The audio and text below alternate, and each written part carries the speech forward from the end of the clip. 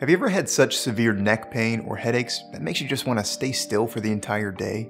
And then somehow, while looking for relief, you end up watching compilation videos of chiropractic adjustments, hoping that it somehow will relieve your neck pain. There's a good chance that you've seen a few videos showing people performing spinal manipulation using a tool called the Y-strap. And if you're wondering if it's safe and how it works, stick around because in this video, I'll give you my take as a physical therapist, and I'll give you 3 treatment ideas and alternatives to the Y-strap adjustment that you might consider if you have neck pain. Hey, if you're new here, welcome to the channel. I'm Tim Fraticelli. I'm a physical therapist, and on this channel, I make videos about physical therapy treatment, technology, and product reviews to relieve your aches and pains. And this video is going to be a little bit different because we're going to do a reaction, but also give you some treatment ideas if you do have neck pain. So I think it's going to be interesting and worth sticking around to the end. So what actually happens during a neck adjustment using the Y-strap? Now, it's called the Y-strap because the adjustment happens along the Y-axis of the body as the neck is distracted.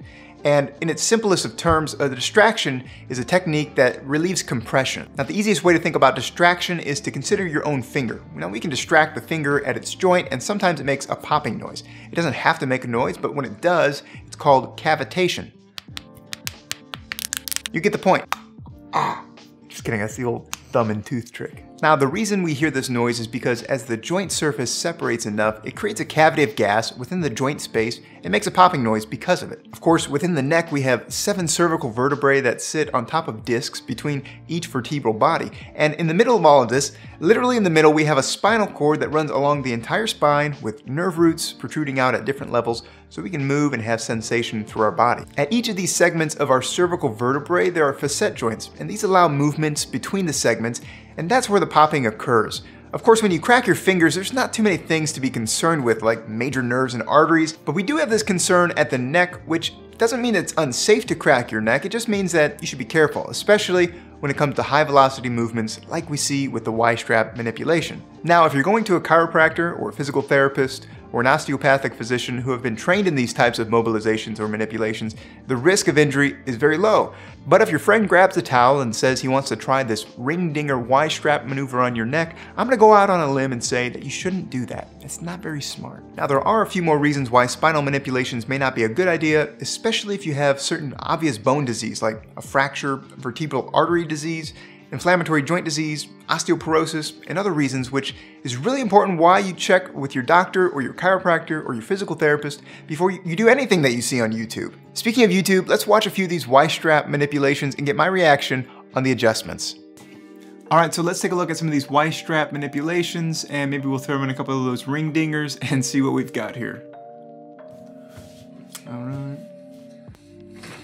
Oh. She moved like 3 inches from the table there. Oh, snap. She just jumped off the table.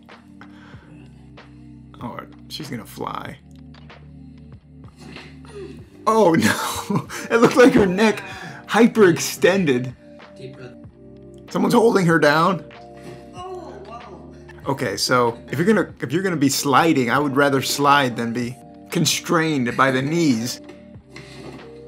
She flew like 6 inches.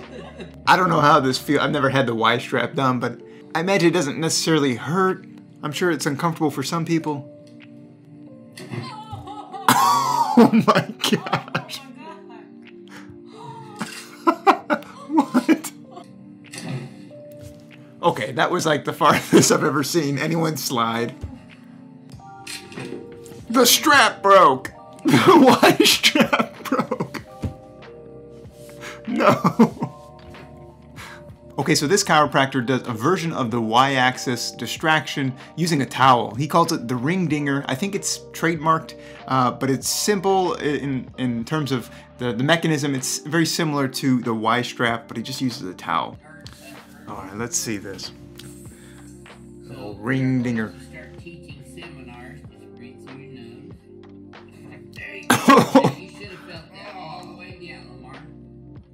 Yeah, you did.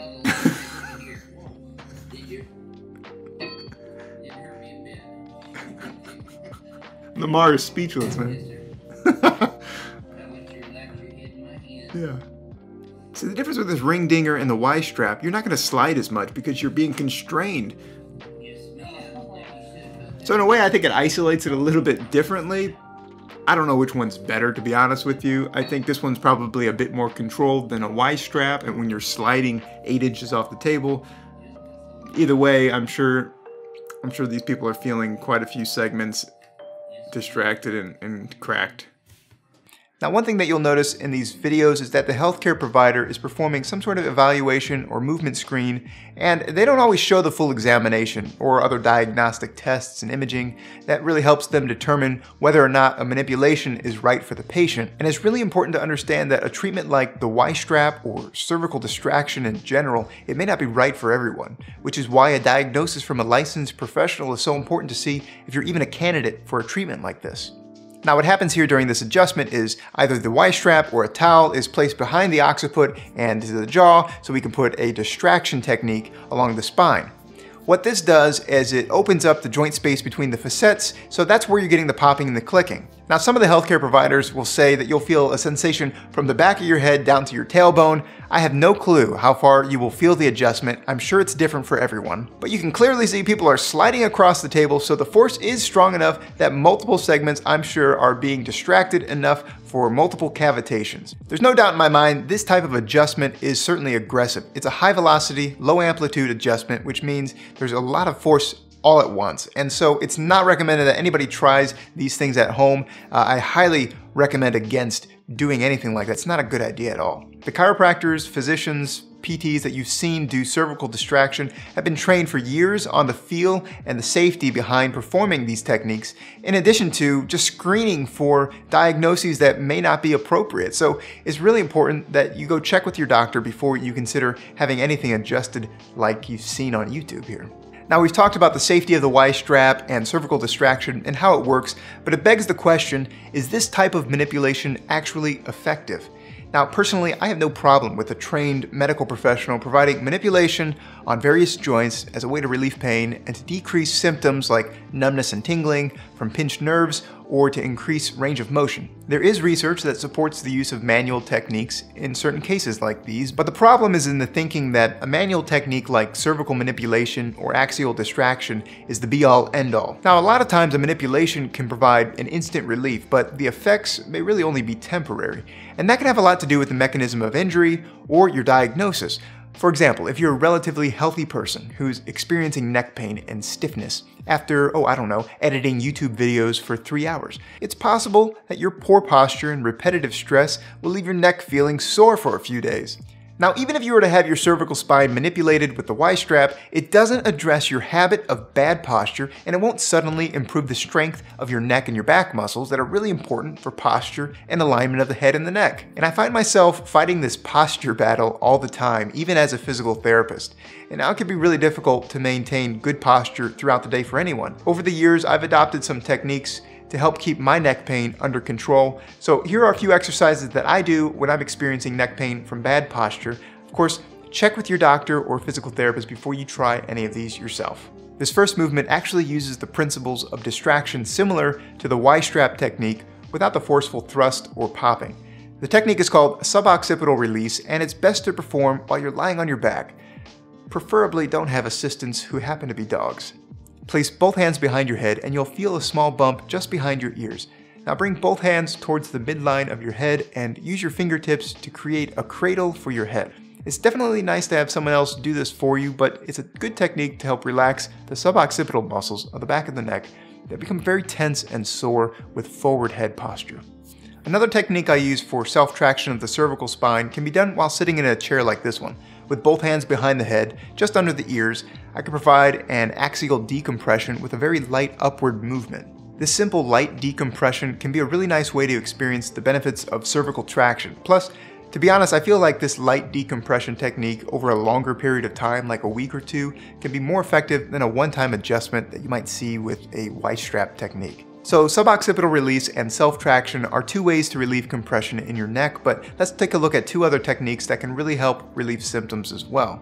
So the second exercise is to simply reverse the movement and bring our shoulders back. And this does two things. You engage the muscles between your shoulder blades, promoting better posture and alignment, and you get an active stretch of the chest. And for even more of a stretch at the chest, we can extend our arms back for a few seconds and repeat that stretch throughout the day. Fixing your posture can really make a big difference when it comes to resolving neck pain. And that exercise, along with number 3 coming up here, are just a couple of the posture fixes that I recommend, but I'll do an entire video on posture, so if you're not subscribed, be sure to hit the subscribe button to catch that video when it comes out. Okay, and the third technique that I use to address my own neck pain and stiffness is by carefully stretching the trapezius muscle throughout the day. And I say carefully because if a muscle is in spasm and you're trying to stretch it, you might actually be doing more harm than good here. By doing a trapezius stretch, I lengthen one side of the muscle, but shorten the muscle on the other side of my neck. The upper trapezius muscle extends from the base of your skull down to the middle of your back, so if it's tight and stiff, it can lead to further compression at the neck, which is why I like to address this muscle in particular. And just placing my neck in a position like this can help the muscle to relax on one side, but it could cause that muscle to spasm on the other side, so you gotta be really careful in how you do a stretch like this. Taking an active approach towards fixing your posture by getting up throughout the day, moving, stretching, doing a few exercises, that's going to go a long way to fix the pain that you might have in your neck if it's due to muscle spasm, soreness, or poor posture. In terms of the Y-strap, I think it's a clever device and it gives trained professionals a way to perform cervical manipulations efficiently and safely as long as they're careful in doing it. There are definitely other ways to provide decompression of the cervical spine without dragging someone across the table by their neck using a towel or a chin strap, but I guess that's what keeps healthcare kind of interesting, at least on YouTube. Hey, thanks for watching this video. If you found it to be helpful, can you give it a thumbs up so I know that you want to see more videos like this? And if you haven't subscribed, you can do that here or there, and I'll see you in another video next week.